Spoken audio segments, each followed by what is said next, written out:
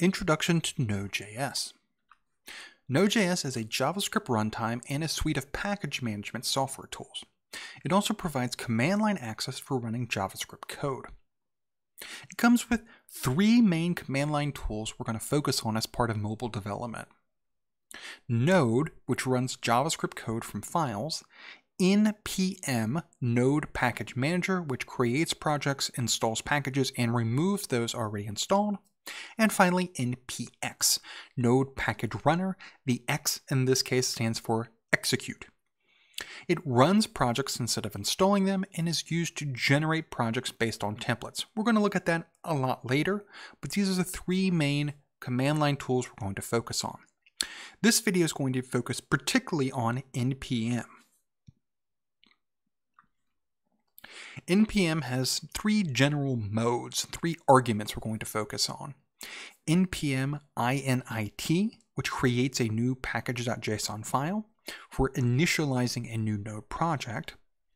npm install x, where x is the name of a package we want to install, which will install that package in node_modules directory and add it to the file, which we'll look at. And npm uninstall x, which removes a package and everything that package depends on. So let's move over to Visual Studio Code and look at some of these in action.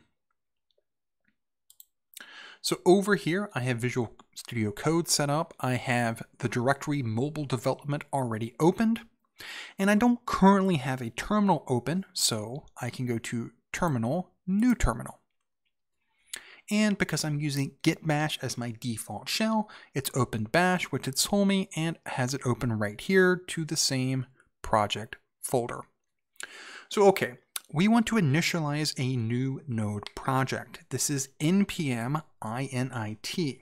npm space init, then press enter. This is a utility that will walk us through creating a package.json file. It only covers the most common items and tries to make sensible guesses at default values. So at this time, I'm not going to change any of the default values, but I'm just going to look at them as they go by. So the very first one is the package name. What is the name of this project? It's assumed the default value is the same name as the directory mobile development. That's fine. I'm going to press enter. What's the version? I'm going to accept its default value. No description, default entry point, no test commands, no Git repositories, no keywords, no author, and accept ISC as the default license. And it said, hey, I'm about to write this to a package.json file in the current directory. Is this everything you want? If it is, and the default's yes, we'll press enter. So okay, it created over here a package.json file. This gives us a chance to talk a little bit about Visual Studio Code's auto code detection and a little bit about how it understands files.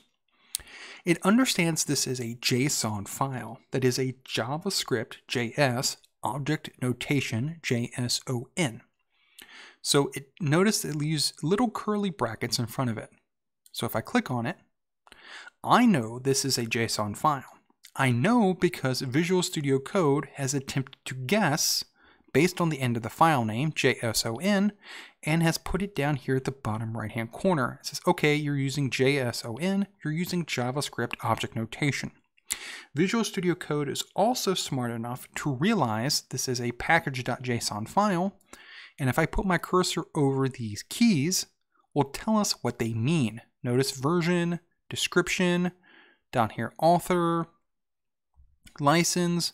So it's pretty smart, and we'll say, okay, I understand you're using a JSON file. I also understand you're using a very particular type of JSON file, a package.json file, as part of a Node project. So it's smart enough to detect those two things and give us information about it. So the next thing we want to cover after we've initialized a new Node project is to actually install a package. So again, we do that by going back to npm space install install, then in the name of the package I want to install. In this case, chalk, C-H-A-L-K. I'm going to press enter. It's going to go look at the remote repository of npm projects. It's going to find Chalk. It's going to look at everything Chalk depends on. Then it's going to install all of those packages, verify them all, and then tell us the information about it. In fact, it did all of that before I could even say all of those words. So it added 7 packages from 4 contributors, it checked them all, audited them, and it did everything in 1.358 seconds. So less than 2 seconds it did for all of that. Let's scroll up a little bit though. It said, oh, notice I've created a new lock file as package-lock.json. You should commit this file. So if we were pushing to a remote repository, we would commit this file. And it gave us a couple of warnings. It says, hey, you don't have a description of what this project is. You also don't have a repository field for this project, which again are warnings, not errors, just general warnings. It's just giving us information to say, hey, just as a general check, you should probably add a description to this. And if this was a project that would move past this, we would actually do that. So, okay. We've added 7 packages from 4 contributors. It was audited, and everything happened in less than 2 seconds. So let's move up here and check out the package-lock file it created. So it has the name of the project, mobile development, which again, it pulled from package.json, its version, information it pulled. Then it installed both Chalk and everything Chalk needs to run. So it installed a total of 7 packages, and notice it lists these as dependencies. So the exact name of the package, its exact version, where it is found, and then the integrity or a checksum. So when npm installs packages, it goes and grabs the package from the remote server. It also grabs a checksum for that package. It then downloads that package and then runs it against the checksum. So why is it doing this? Well, this is a protection for all users. In the past, there were some attacks where if a person knew exactly what package you were looking for, it could then, mid-transit, send you malicious code, and then your end, you would not know that and would start running that malicious code. Now, it says, okay, go look for this file, and here's exactly what this file should be with its checksum. So now all projects are audited, checked against, using its integrity when it downloads. So it did it all, again, 7 packages in less than 2 seconds.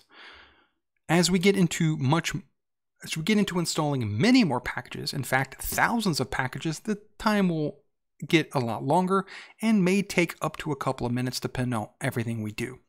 But in this case, 7 packages, downloaded them all, and told us exactly where it is and the checksum for all of these. Fantastic. The other thing it generated was a node_modules directory. So we click on that, it shows us everything it downloaded, all of these projects, including Chalk, and again, the 6 other packages it needs so it can run. So fantastic. So the last thing I'm going to talk about is removing a package. So we initialized a new node project using npm -init. We initialized a new node project. We installed a package using npm install x, where x was the name of a package we wanted to install, in this case Chalk. Finally, we're going to remove a package. So npm uninstall, and then the name of the package to uninstall, CHALK, Chalk. Now keep in mind, when we uninstall a package, it uninstalls the package and everything that package installed. So if we do this, notice it removed all 7 packages. So Chalk and everything it installed, a total of 7 packages. It did it all in less than a second. Again, it found no vulnerabilities because it double checked everything for us and gave us the same general warnings again. Hey, you don't have a description. You don't have a repository field, which is fine right now. So, okay, let's do that one more time. npm install Chalk, because again, it will take less than 2 seconds to do this. And let's look at one more thing. So I focused on the directory. Let's now focus on package.json. Anytime we install something, it gets added to the object dependencies. So everything has a name for that project and its version. So notice this is chalk, and it says up to 4.1.0, which we see down here is the exact version we added. So anytime we're adding projects, that is, we explicitly add projects, not things that depend on which that project depends, but we explicitly add projects to what we're working on, packages that is, when we explicitly add packages to a project, we see, okay, it then gets added as a dependency for that project. Now, the reason why this is important is because sometimes we will be given just the files of a project without its node_modules directory. In fact, this is the very common occurrence. And so if that were to happen, and in fact, I can fake it by deleting this. So now, again, I don't have anything installed as far as NPM is aware, but I want to say, okay, I want to use this project and I want it based on its packages. So if we don't have node_modules, which again is actually fairly common, we can type npm install with nothing else and press enter. npm install will then look at package.json and regenerate the node_modules directory, reinstalling anything that we told it to install, in this case chalk, and everything chalk depends on, which is 7 more packages, which it just regenerated for us in less than a second. So again, very useful if we don't have node_modules, we can run npm install, which will look at package.json, look at its dependencies, go through them one by one. In this case, we only have a single one, download everything that it needs, and set it all back up for us. So let's review everything we've talked about. Node.js has a whole bunch of stuff, and it's a runtime for JavaScript. It's also a suite of package management tools, as we've seen. So it has 3 commands that we really care about that we're going to look at over the space of mobile development. The first of which is node, which we haven't looked at yet. The second which was npm, which we looked at extensively in this video, using npm init to initialize a new node project, npm install x, where x was the name of a project we wanted to install, as well as npm uninstall x to uninstall that package and everything it installed, it depends on. And then finally, npm install with nothing else following that to look at a package.json file, look at its dependencies, and then download all of those packages, resetting a project back up to be run. So this covers the introduction to Node.js. As we get more into greater detail about what we're doing and working with more tools as part of mobile development, we'll talk a little bit about using Node.js and especially Node and a little later NPX to speed up our development processes.